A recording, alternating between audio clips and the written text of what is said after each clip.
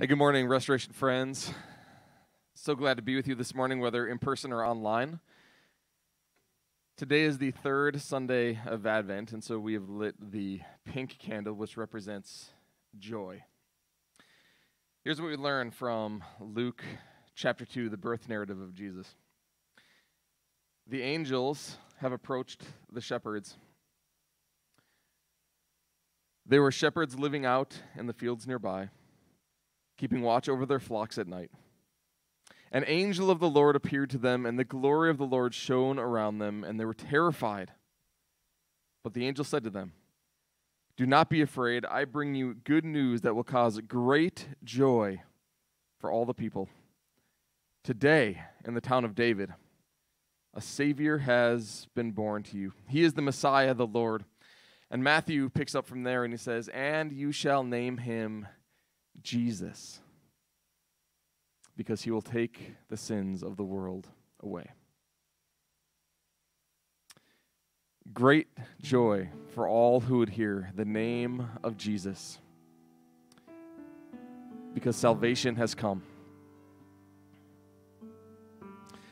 We're going to reflect on this beautiful name this morning, this wonderful name, this powerful name, Jesus, the one who takes away the sin of the world. Would please stand for those who are in person and join us in glorifying his name.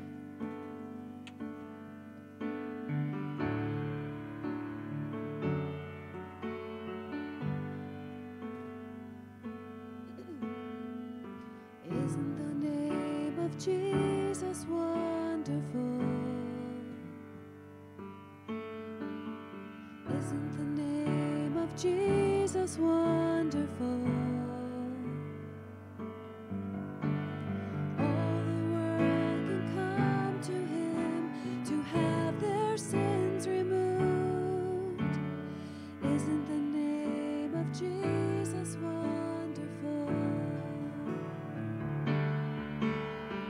Isn't the name of Jesus beautiful?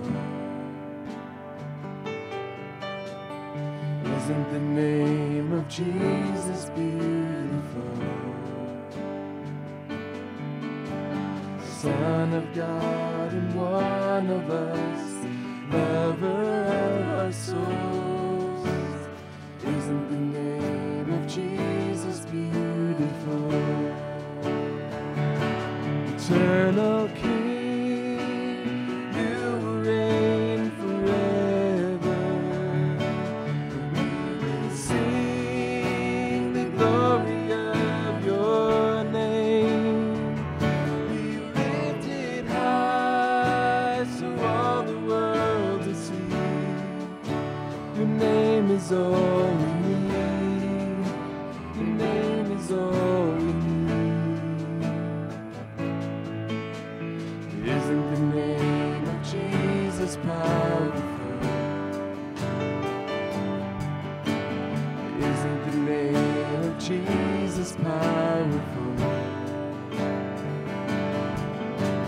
Chains are broken when it's spoken. Every knee must bow. Isn't the name of Jesus powerful? Eternal King, you reign forever.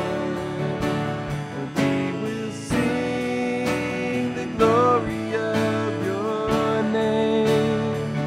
Be lifted high so all the world to see.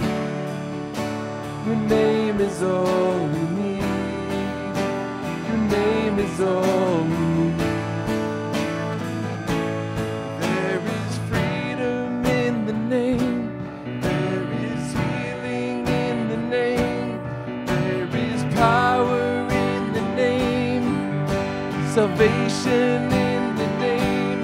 There is life in the name. There is no other name but Jesus.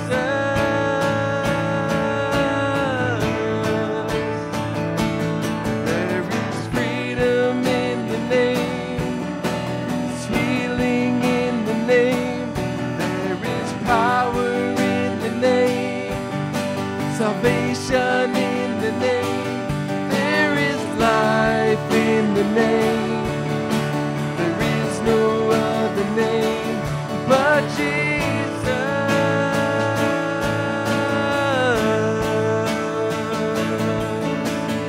Isn't the name of Jesus beautiful? Isn't the name of Jesus beautiful? He's the way, the truth, the life, the only way to God. Isn't the name of Jesus beautiful? You were the Word at the beginning, one with God the Lord Most High. Your hidden glory in creation, now revealed in you are Christ. What a beautiful name it is! What a beautiful name it is! The name of Jesus Christ, my King. What a beautiful name it is! Nothing compares to this. What a beautiful name it is. The name of Jesus.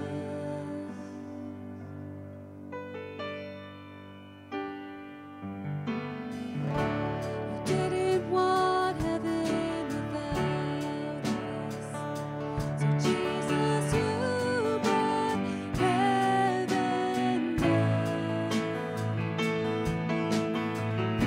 My sin was great, but love was greater.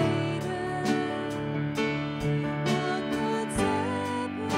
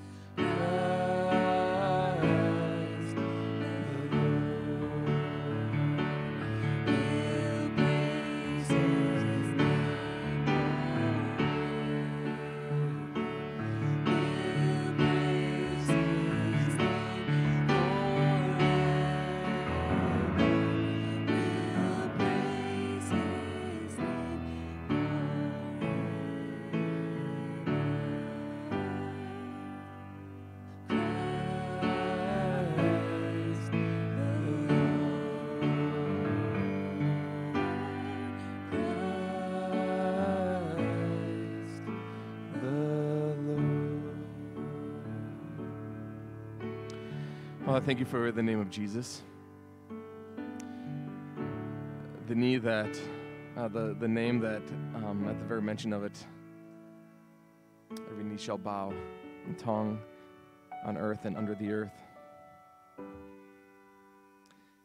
The name given to our Savior, Father, because he would save his people from their sins. Father, thank you for your great love that is shown and expressed so magnificently in the Christmas season. Seeing us in our great time of need, you came near to us to save us from our sins. We thank you, Father, that it is not by our own goodness and our own abilities, but simply by your grace, compelled by your great love that you have saved us. And so we glorify your name and we lift you high this morning.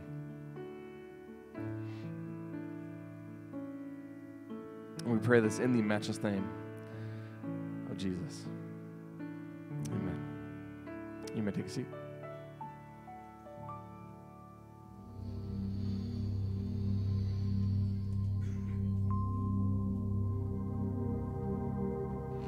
Hello, and welcome to Restoration There we go. Church, in person and online. There we go. For some reason that took like 4 tries to get that out. I don't know why. It's late. I think that's why. And we have a middle schooler playing Among Us very Yeah, loudly in the other room. Yeah, we're like, this can't be. Yep. If you're a guest with us this morning, you've been around maybe a little while, you're ready to let us know who you are, we'd encourage you to fill out the connection card that's dropping in the comments if you're online. If you're with us in person, you can go out to the lobby after the service. And we have a gift for you for telling us who you are. It's a wonderful mug, which is great for this time of the season, don't you think? Year, season, sure. Season, yeah. And we also have good plans to We use also our give mugs. $3 to the Interfaith Food Alliance. So just by telling us who you are and a little bit about yourself, you are making the difference in people within our community. I want to know if anyone has tried a hot cocoa bomb this year. It's all the kind of rage. the thing. It's We all the bought rage some. this year. We're going to try them this weekend. We probably already will have done that by Sunday. Maybe I'll have to report live in person how good they were. But I heard a lot of our people are like trying to make them. So, It's all the rage. use the them hot in your item. mug. It's a good mug for that. That's right. It's cool. But So- we are really glad you're here. Yeah, what's going on? Christmas. Christmas. Christmas. You want to talk about Christmas We do. first? We do want to talk about Christmas first. Today's the third Sunday of Advent, It is so we're glad you're here important, for that. yeah. So Christmas Eve is really our big thing. Which means we only have one more Sunday and then it's Christmas Eve. Our kids are so excited. Yeah, anybody's kids off their rockers right now? Yeah. Okay, It's not just us. It can't be us. let's just talk about that. Christmas Eve. So we have opportunities for every comfort level available. Comfort level meaning what? Meaning if you want to stay at home and watch us online because maybe you're not comfortable being in larger crowds, even though we do everything within our power to keep this context of being live and in person very safe. Honestly, church is like the place I feel the safest. Yep. Because I trust and know that everyone's wearing their mask. Yep. And we are Socially distant. socially distant and we contact trace. Yep. So, And there's sanitizing stations all over the place. I mean, Yeah. we've done a ton of work to make sure that this is a very, very safe context for you to be in. So we really do encourage you to come back if you're ready. But we And your understand options- that if you're not, online is very much an option at 4 and 11 p.m. on Christmas Eve. that's also our in-person option. We also have an in-person Inside. indoors option at 4 o'clock and 11 o'clock. Although 4 o'clock may be at capacity by It Sunday. may be, you're right. So if you really want to be at one of these services, you need to sign up quickly. But there's also an outdoor option at 6 p.m. on Christmas Eve, assuming that it's not like sleeting or freezing rain on us. Ugh. If the weather permits, if it's a nice, beautiful snowfall, we're still going to go through with it. But You're gonna be there all by because yourself. it's gonna be magical that way. But we are gonna be doing an outdoor service, so bundle up, come on out, candle lighting just like inside. It's gonna be a really beautiful night, I think. So that's Christmas Eve. We really encourage you sign up early, sign up Register. soon. When you register. say sign up, you yes, mean I mean register. Yes, I do. And you can find those links on our website or in the Church Center app. And if there's not a link, it's because the service has reached capacity. So join us online There you if go. your time is filled up. We'd love to have you there. Yeah, that's right. Right? Yep. Okay, that's Christmas. What's Christmas. happening right after Christmas, Ross? So on the 27th and January 3rd, we are going to be online only. So there is no live in-person option that day. There's Either of those Sundays. There's a lot of reasons we're doing that, which we'll probably communicate in writing at some point soon. But we really do encourage you to join us. We're going to be talking about what 2020 has been, kind of saying goodbye to 2020 and hello to 2021. What is coming up in 2021 for Restoration Church, new opportunities, new ways to connect, all sorts of fun things coming up in 2021. So we're going to say goodbye to 2020 and hello to 2021 for those 2 weeks online only at 10 a.m. So really do encourage you to join us there. Cool. So the last thing that we want to do today is that we want to highlight everything that's happened. The last 3 weeks or so. Yeah, 4 weeks almost. Yeah, the now last at this month point. Yeah. with Be Rich. Because we kind of lost the here's the whole impact because it's been spread out. So we want to make sure that you know what the impact has been. Yeah. Right? Yeah. And celebrate that. We want to thank our Be Rich team that has been led by Linda Penny this year. Yeah, great job, guys. We're going to try to say the names, and if we miss someone, should we not say them? We're going to miss someone, certainly. We're going to miss many people, probably. We're just going to say thank you to the Be Rich team. Yes. You know who you are. And everybody, You've been yeah, fabulous. and everybody who participated, we had 100, probably Okay, 100. stop. You're going to do pastor math. So you're going to say hundreds of volunteers. I was going to say 100 volunteers. That might be close, but okay.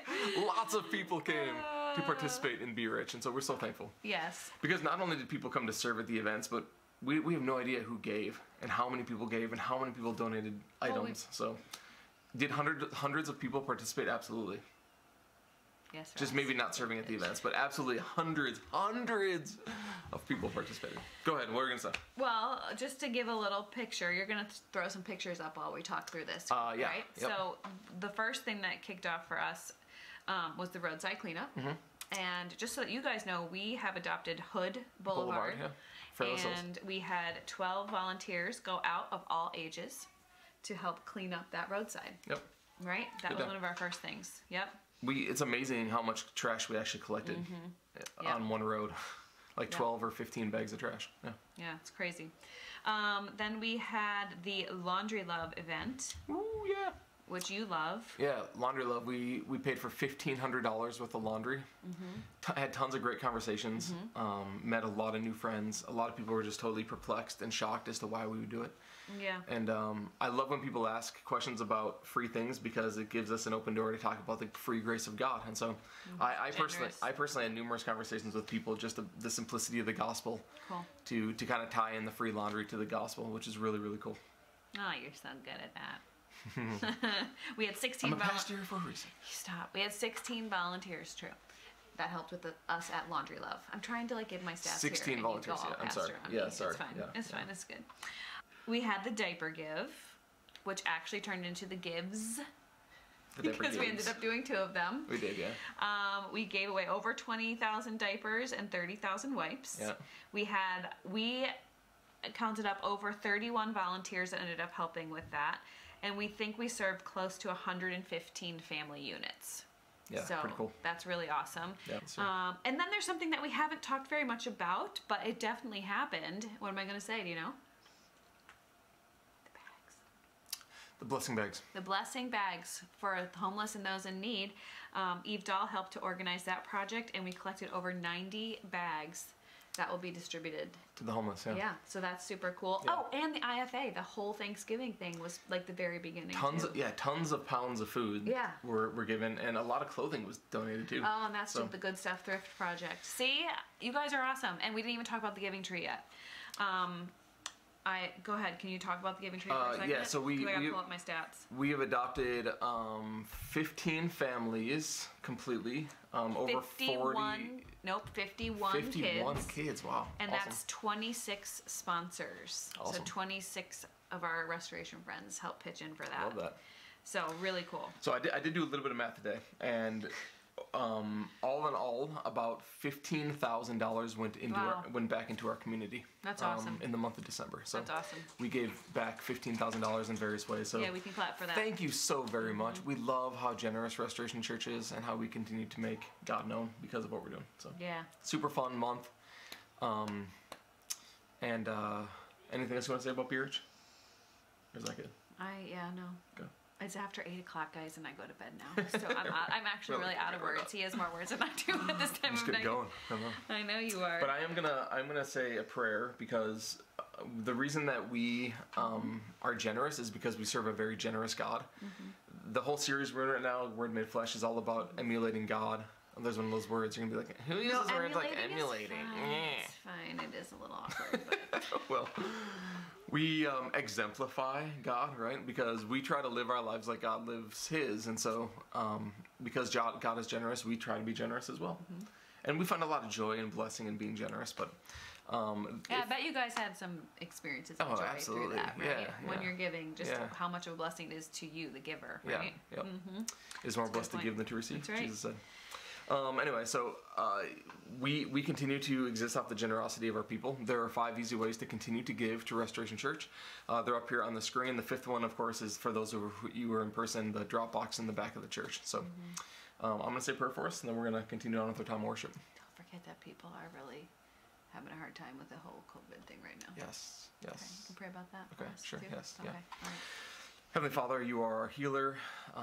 You are our shalom, our peace, our restorer. And you hold us together. And so even in a global pandemic, we pray that you would be near us, sustaining us, and continuing to provide us the means we need to be generous and to help those who are struggling right now. Thank you for how you've been good to us, and I pray that we'll continue to be good to others. We pray this in your name. Amen. Amen.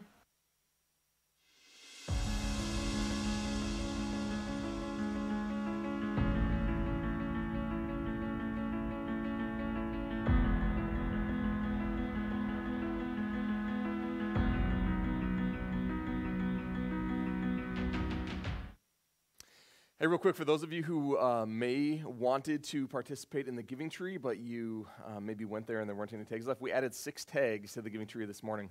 And it's really more like, 18 or 19 families, 20 families even at this point, 60 plus kids. I mean, yeah, we continue to receive applications and people who are in need of providing a happy Christmas for their family. So if you are able and interested in helping with the Giving Tree, continue to check back because there are always going to be opportunities to do that.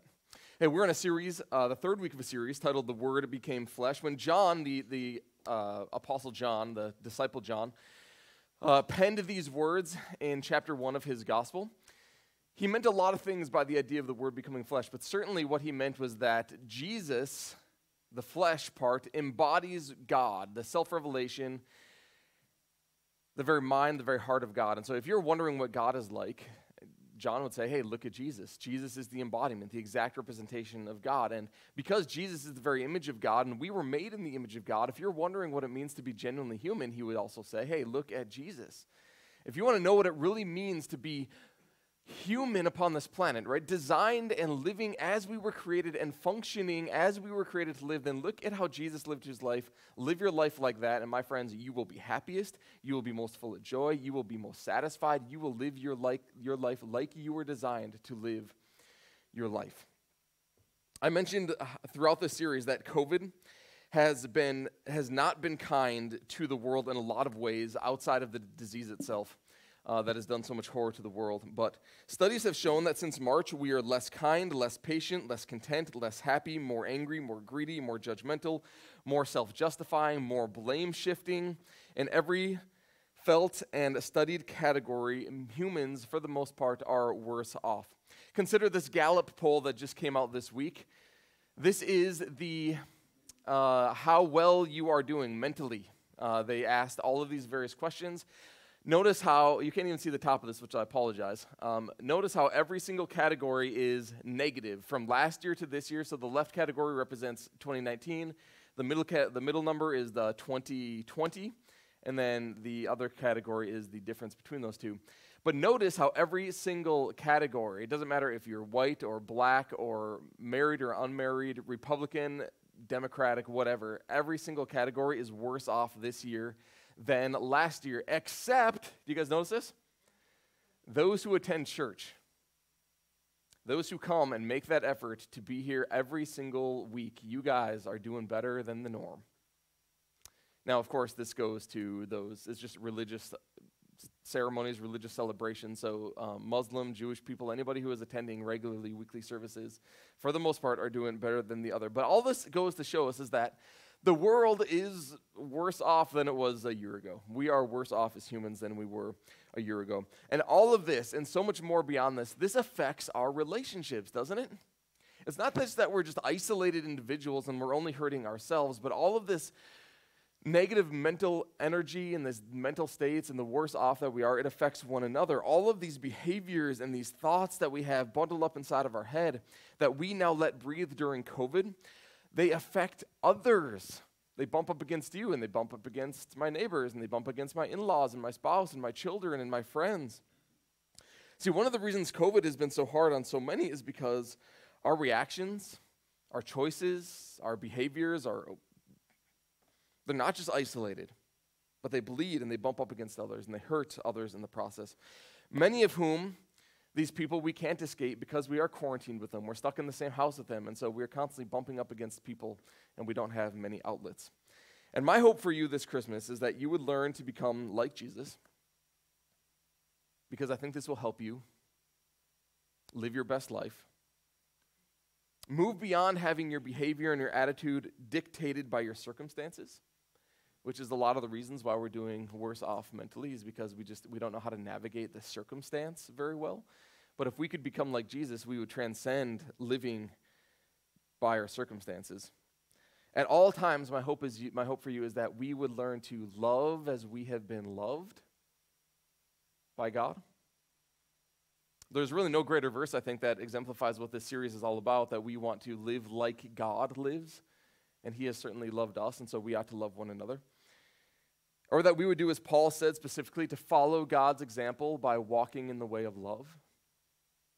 That is really my hope for you this Christmas. I think that it would provide the happiest and most joyful context for you to enjoy this season and to live life well if we could learn to do this. It seems love is actually what it means to live like God. Love is what it means then to be genuinely human. Of course, that takes a lot of unpacking, which we don't have time to do. Some other time we will do that. See, COVID doesn't justify ill treatment of another person. You guys know that, right?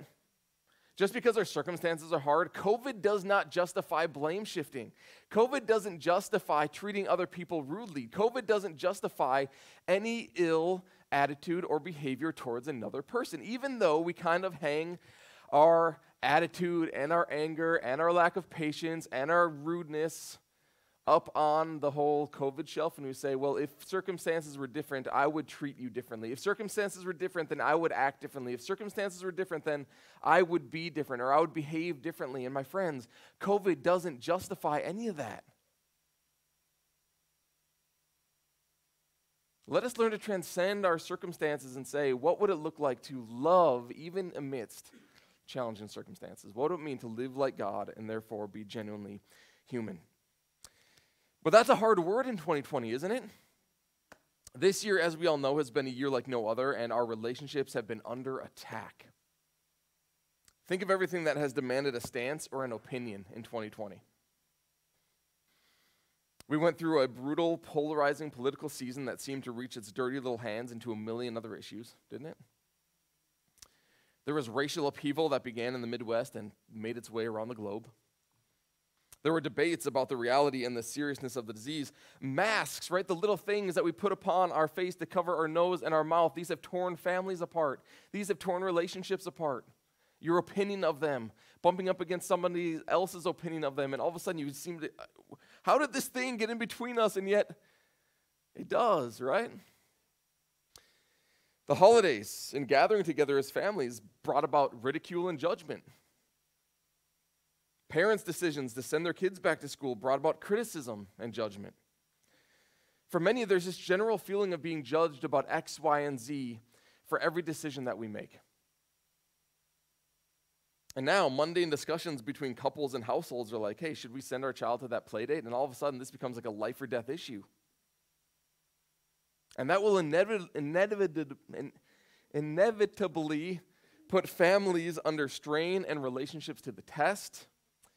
We are in a high-pressure environment of confinement, and combine this with the financial stress of a burdened economy, and a record number of marriages are under conflict and experiencing great conflict. This year has seen an unprecedented number of divorce requests throughout the world. Add to that what we talked about last week, how we're in a perpetual state of mourning, and we're feeling isolated, and we're less kind, and we're more easily angered, and we're saying things that we wouldn't normally say in normal circumstances, and therefore we're hurting people in unique and fresh ways because of the new and fresh circumstances. And no matter what you say or where you stand, you're destined to offend someone, aren't you? No matter what you say or where you stand, you're destined to hurt somebody. Our relationships are hurting and our relationships are strained. Maybe some of you are feeling this more than others. Maybe you actually feel this personally and physically, and these aren't just hypotheticals, but you had maybe a great relationship during the political season, and you said something about one person, and they took offense to it, and now they don't want to talk to you anymore. Or they saw how you gathered with 15 people for Thanksgiving, and they're like, I don't want anything to do with you anymore. You're a disease spreader. And we say things like this, and we wouldn't normally say things like this, but in this heated context, in this environment that we're living in, we say things that we wouldn't normally say, and we are hurting people in ways that we wouldn't normally hurt people. Add to that we had hopes and dreams that have been delayed or dashed, and we feel lazy and unaccomplished, and we feel guilty that we didn't do more or say more or interject when we had the chance. And so I'm at odds with myself. I'm at odds with my wife, I'm at odds with my kids, I'm at odds with my coworkers and my used-to-be friends, and I'm at odds with God because certainly He should have done something about this. Relationships are strained. Relationships are hurting. And here's what I need you to understand this morning. Grace covers everything. But grace will not tolerate being abused. Grace will either transform us or we will transform grace. And when we transform grace, it becomes religion, and religion will never save us, and religion will never heal us. Healing, the healing that you need so desperately, and I think the healing that you so desperately want, is available to you. And this morning, I want to show you how. I've shared some of these thoughts with you before, but there are some certain conversations that I think we need to have on a more regular basis because we tend to forget them. And in situations like this, when relationships are so strained, I'm hoping that this relationship will fall upon maybe new ears and new contexts, and you can apply it perhaps to some of those strained relationships. We live in a broken, fallen world, and because of this, we have both offended others, but we've also been offended, haven't we? I mean, come on, we need to just humble ourselves a minute and acknowledge that this is true. Yes, I have offended other people, but I've also been offended, right? We live on both sides of the valley. And because this is the case, we are concealed, I think, within two cages. I've used this analogy before. The outer cage, and therefore the first cage that must be dealt with, though, is the cage of innocence, right? You can't start working on that inner cage until you unlock that outer cage and get that outer cage out of the way. And I'm going to call this outer cage our innocence, right? It's the belief that I have no need to apologize because I've done nothing wrong. It's the belief that, you know what? Yeah, there's a lot of tension here. There's a lot of strain in this relationship, but I've done nothing wrong. It's all your fault. You're the one to blame. I'm going to point my finger at you. I'm not the one to blame. I'm convinced myself that I'm okay, and so I point the finger and I blame shift. It's the belief that I don't have to take ownership of any of the hurt in this relationship. It's the belief that I haven't done anything to contribute to the chaos or to the strain of this relationship. It's everybody else's fault. It's the belief that we're innocent. And all forgiveness, whether it be forgiving someone else or forgiving ourselves, must begin not with how we have been offended, but rather with how we have been offenders. This is, my friends, where it begins. This is where healing begins. It seems backwards. It seems kind of nonsensical, but my friends, you have to acknowledge that this is where it begins. Not with how I have been offended, but how I have been an offender. If you want to be free from the pain in your stomach, you know how that feels, that knot that gets tied up in your stomach? If you want to be free from the guilt in your soul, the conviction of your mind, the stress, the anxiety that comes with harboring pain and anger and bitterness, then you must realize that it begins with you and how you have been an offender, not how you have been offended. And if you keep shaking off your responsibility and blaming others and saying it's their fault or it's her fault or it's his fault and not taking ownership of your contribution to the problem, then, my friends, you'll never be free. Because the first cage that must be dealt with is the outer cage of our innocence. So let's take a deep breath, and I want you to try owning something this morning. Own the fact that you are a dirty, rotten, filthy sinner. You must own it, believe it, admit it, understand it, but do not stay locked away in self-pity. Do not wallow in self-mourning. The grace of God is bigger than our sin. You must recognize that, and you must believe that as well. And I don't care what you have done. I don't care how bad you have hurt other people. I don't care how horrible you think your sin is, my friends. The grace of God is bigger, way bigger than all of it. And after you come to that conclusion that you are a contributor to the hurt, that you must take ownership of your part in the equation, seek out the ones that you have offended, and ask for their forgiveness, because when you do that, that outer cage of innocence will be flung open, and you will now have the capacity to begin to deal with the cage of how you have been hurt. And you might be thinking, well, why am I imprisoned when somebody else hurts me? But have you ever had a relationship that is broken, and because they wronged you, you see that person in the grocery store, and you're like, oh, okay, I'm going to beeline it for the aisle next to me. I don't want to interact with that person. Yeah, they've hurt me, but I don't want to see them. I don't want to interact with them, and so I'm going to go in the complete opposite direction. I'm going to avoid them at all cost. Or you see a picture of that person, and your stomach gets tied up in knots, or you hear that person's name in conversation, and your heart starts racing. You guys ever been there before? Yeah, I've been there.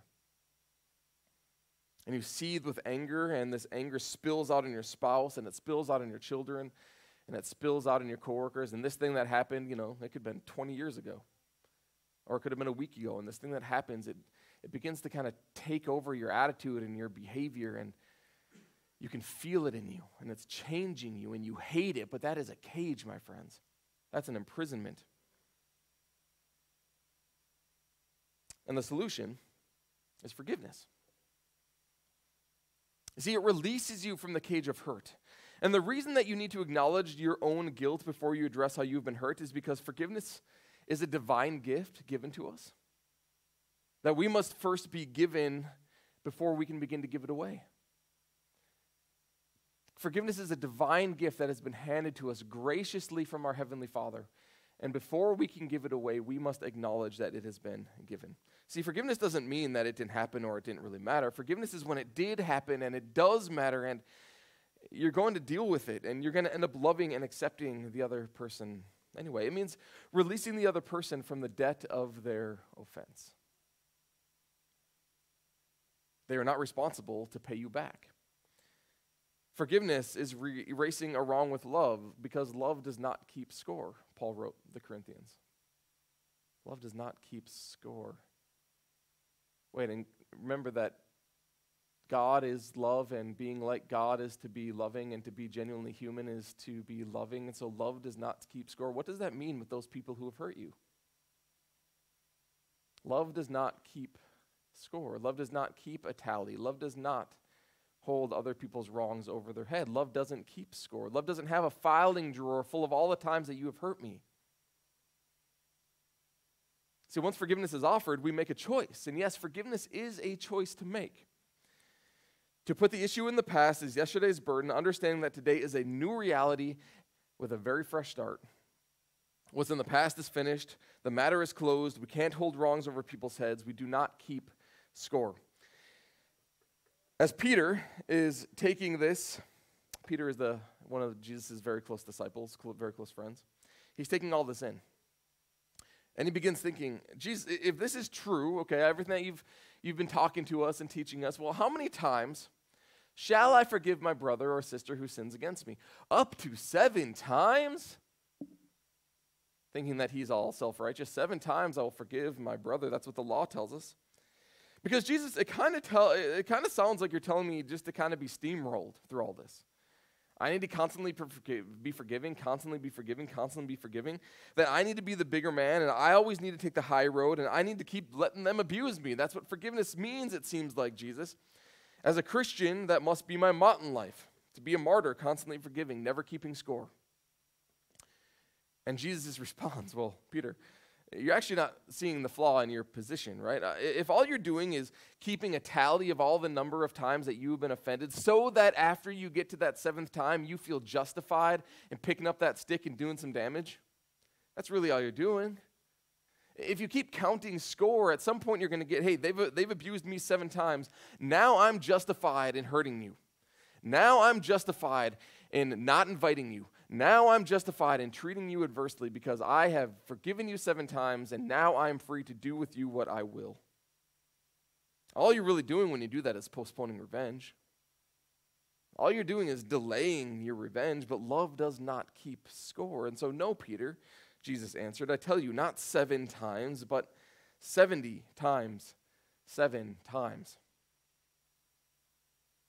And that's just Jesus' way of saying you are never free from your responsibility to forgive someone.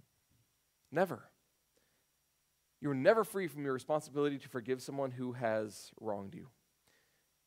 But what this doesn't mean is that we should dismiss wrongs committed against us. It does not mean that we should commit wrongs that we have committed against other people as if they didn't matter. See, when confrontation has to happen, and I believe strongly in confrontation, it does need to happen, but it should always be with forgiveness in mind, never revenge. It should always be with reconciliation as the hope, never revenge. Forgiveness doesn't mean that you have to be best friends with someone afterward. Forgiveness doesn't mean that a relationship will be mended or reconciled. Forgiveness and reconciliation are actually 2 very different things. And if someone keeps abusing you without humility, then Jesus said actually just before this conversation with Peter, he says that you should treat those kind of people like pagans. It doesn't mean that you should seek their revenge. It doesn't mean that you should seek their harm. It doesn't mean that you're justified in abusing them or treating them poorly. It simply means that you have the right to not interact with them anymore. You have the right to excommunicate them from your community. You do not have to keep putting yourself in those contexts of abuse. Expel them. Pray for them, yes, but do not tolerate their abuse against you. See, Peter's problem was that he was not approaching his offenders with the right attitude, partially because Peter didn't understand how tightly sealed that outer cage of innocence was. And so to help Peter understand this, he tells them this story. It's a story that many of us know, especially those of us who have read the Bible before. The story that Jesus tells is this: the kingdom of heaven is like a king who wanted to settle accounts with his servants. And as he began the settlement, a man who owed him 10,000 talents was brought to him. So the king of the kingdom has made a public call for all the collection of all the debts that all the people owed the king. And so one by one, heads of households are brought before the king to pay back what they owed. And if they cannot pay it back, then the king will repossess their property, leaving them absolutely desolate. And in this case, a man was brought before the king who owed him 10,000 talents. Jesus is making a very, very bold point here. A single talent was worth 15 years' wages of a day laborer. And this man owed 10,000 talents. I don't know what he did, how many casinos he visited, and what he gambled away to get in this kind of debt. But this man owed the equivalent, the modern day equivalent of roughly $10 billion. That's a lot of money. But we can fathom that, right? I mean, we can fathom, come on, what, our national debt's what, $25 trillion right now? We can fathom $10 billion. It's a lot of money, yeah, but we can understand it. But what we need to realize is that in the first century Roman world, the highest figure in arithmetic was 10,000. They had no context for a number higher than 10,000. It was like saying infinity today. And not only that, the talent was the highest form of currency in their day, which we can't really understand either since most of our money is digitalized. But the point Jesus is trying to make is that this man never would have been able to pay back the king. This man had a debt that was so infinite, he would never be able to pay back the king. An infinite, unimaginable debt. There was literally no way, even if an infinite number of years were provided him to pay off his debt, he could never, in a million, trillion, infinite lifetimes, ever pay back the debt that he owed the king. And this is Jesus' point. And since he was not able to pay, the master ordered that he and his wife and his children and all that he had be sold to repay the debt. And at this, the servant fell on his knees before him. "Be patient with me," he begged, "and I will pay you back everything." No, you won't. But we try that, right? We try that. I will work it off. I will do what is necessary. I will try. And here's what's so marvelous about this story. The servant's master took pity on him, canceled the debt. and let him go. Of course, Jesus is hoping that we see ourselves in this, that we understand that this man represents every single one of us. We have accrued an infinite debt against our God. The depth of our sin is unimaginably deep, and there is no way, even if we were given an innumerable number of lifetimes to pay God back, we could never pay God back. There is nothing that we can do. There's no prayers that could ever be said, no church attendance, no confessions made, or money given, or works done that could ever pay God back what we owe him. We could never tip the scale in our favor, my friends. It is impossible to tip the scale in our favor. And one of the main reasons that people stay locked away in an inability to forgive themselves primarily is because they try and pay back their debt to their offender. They can't forgive themselves because they don't have the resources or capacity to pay back their debt. Or maybe that relationship actually doesn't exist anymore, and therefore they can't mend that relationship, and so they think, well, this prison is now my penance. I've done this thing, and this prison is actually now what I deserve. And though it may be true that we deserve imprisonment, the sheer act of grace, your debt is canceled, and you are let go. By the sheer act of grace, your debt is canceled, and you are let go, my friends. We have been forgiven. Incredible. We didn't earn it. None of us deserve it. But it is available to each one of us. And so I want you to just sit in that reality for a moment. We're not going to move too quickly past this. I need you to sit in this reality for a moment, simply as an act of grace. You do not earn it. You do not deserve it. There is nothing that you could ever do, in fact, to earn it or to deserve it. But you are forgiven. You are forgiven. Sit in that moment for just a moment. But also notice how the story continues. When the servant went out, the same servant that had been forgiven, he found one of his fellow servants who owed him 100 denarii. And he grabbed him and he began to choke him. "Pay back what you owe me," he demanded. Now, a denarii was a day's wage. And this man, having owed 100 of them, owed the modern day equivalent of roughly $10,000. Still a lot of money. Still a pretty big debt.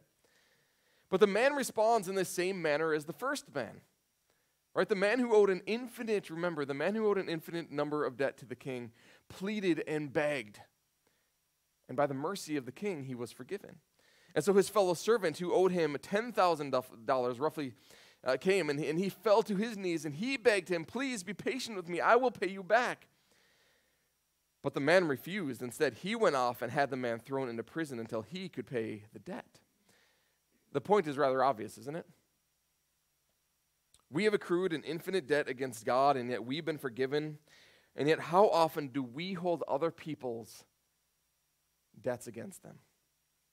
How often do we hold other people's misdealings and wrongs against them, enslaving them to their debt and enslaving ourselves to our innocence in the process?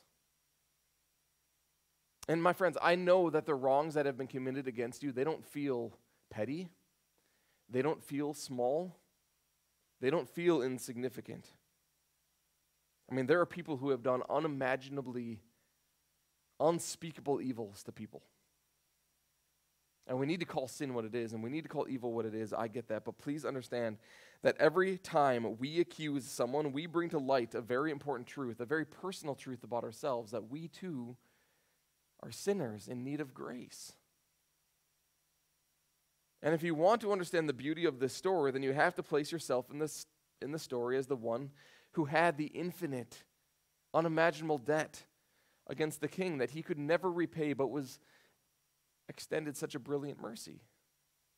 You need to put yourself into his position. You will never be free unless you can own that, but also own the fact that you have been forgiven.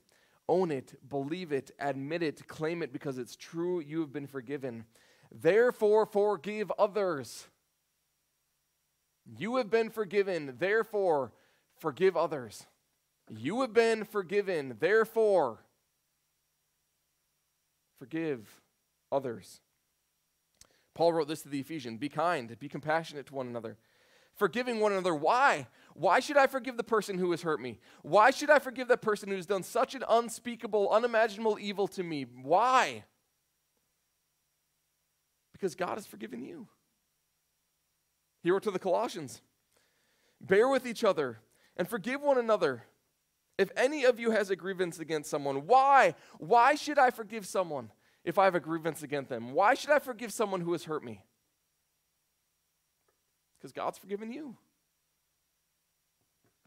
See, nobody in this world has committed such a grievant offense against you as you have committed against God, and yet you stand before God forgiven. See, at this point, Peter is probably beginning to realize a few things.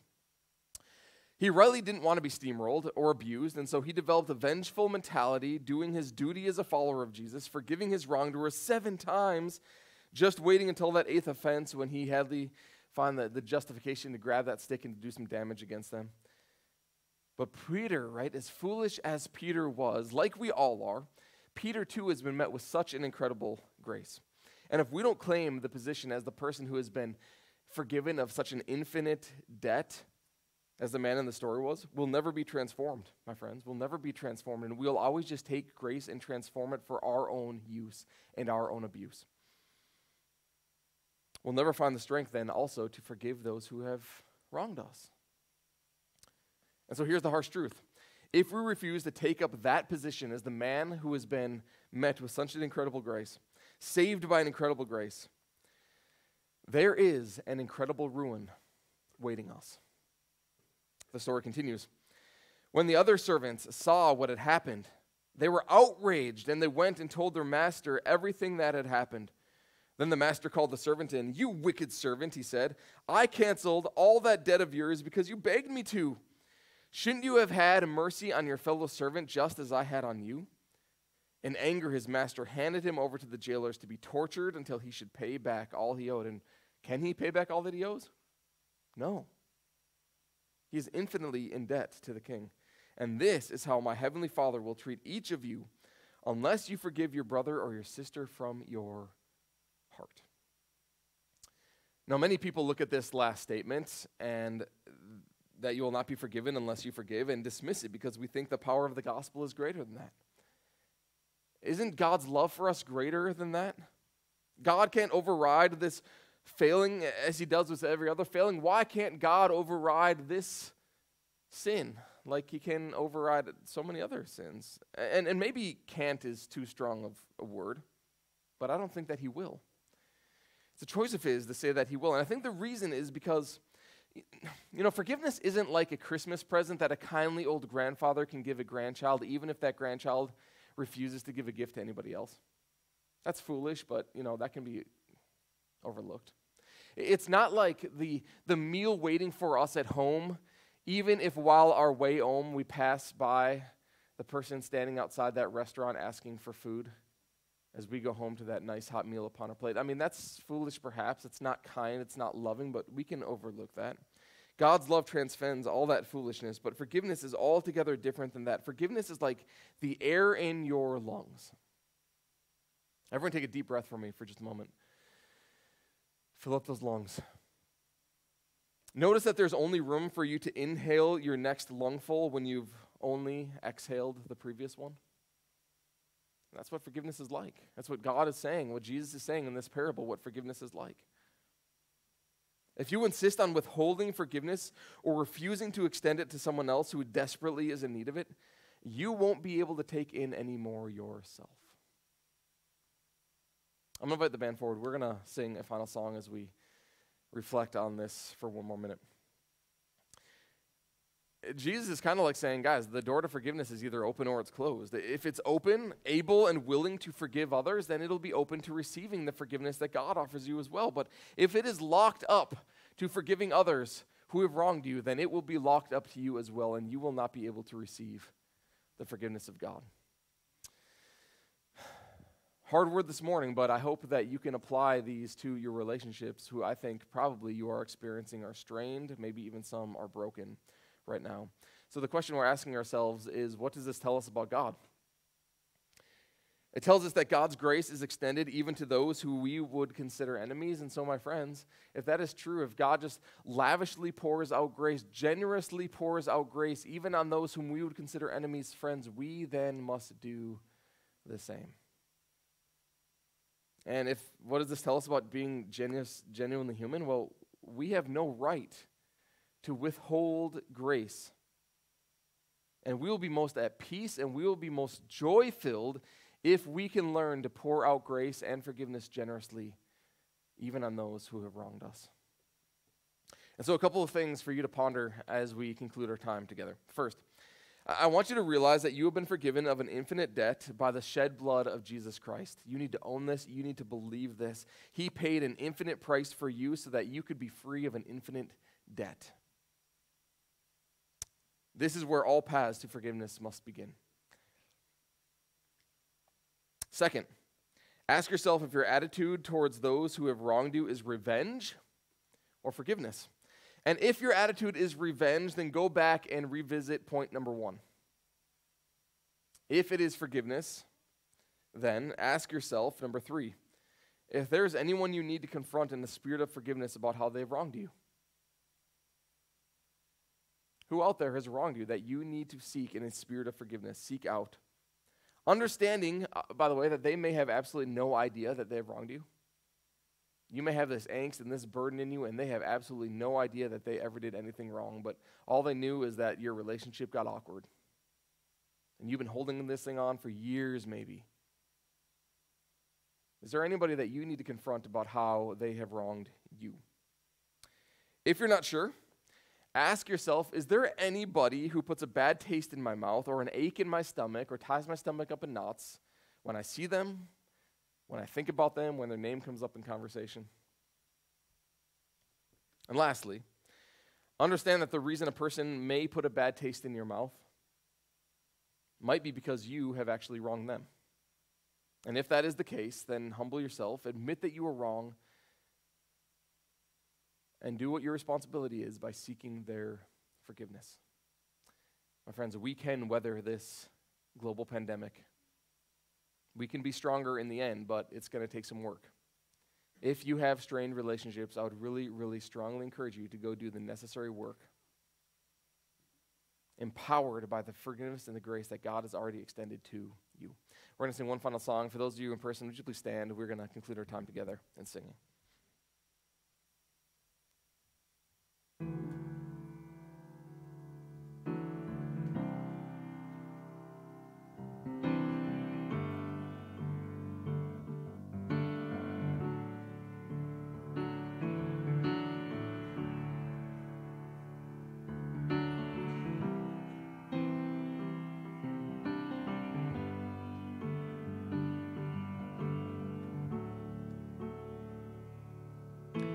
Well, God, I'm on my knees again. God, I'm begging, please again. I need you. Oh, I need you. Walking down these desert roads, water for my thirsty soul. I need you. Oh, I need you. Your forgiveness is like sweet, sweet honey on my lips. It's like the sound of a symphony to my ears. It's like holy water on my skin. Like holy water on my skin.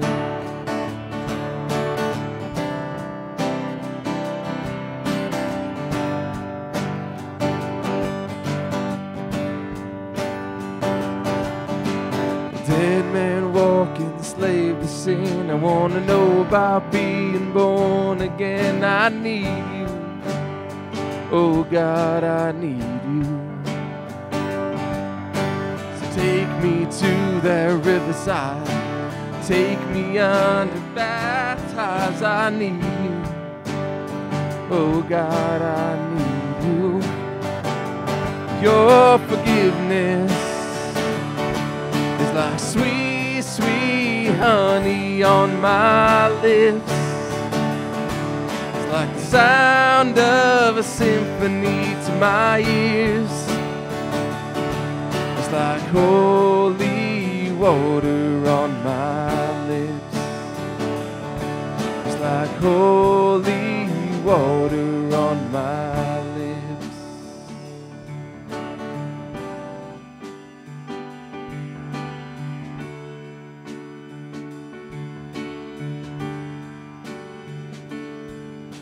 Well, I don't want to abuse your grace. God, I need it every day. It's the only thing that ever really makes me want to change. Well, I don't want to abuse your grace. God, I need it every day. It's the only thing that ever really makes me want to change. And I don't want to abuse your grace. God, I need it every day. It's the only thing that ever really makes me want to change.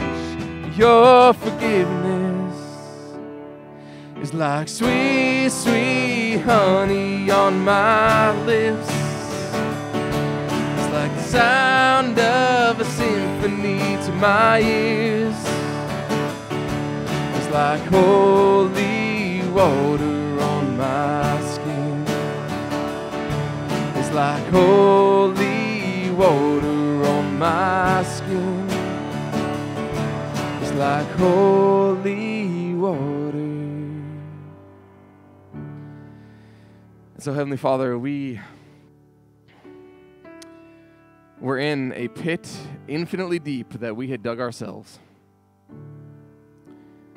And because of your great love for us, you came down and you scraped the bottom of that pit and you lifted us up.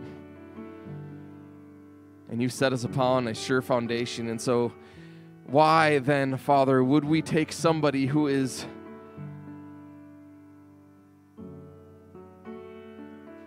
wronged us? Yes. Hurt us? Yes. But condemn them forever? Why would we take the grace that you have given us and abuse it by not extending it to somebody who is in need of it? And why would we then not point them to the ultimate source of grace?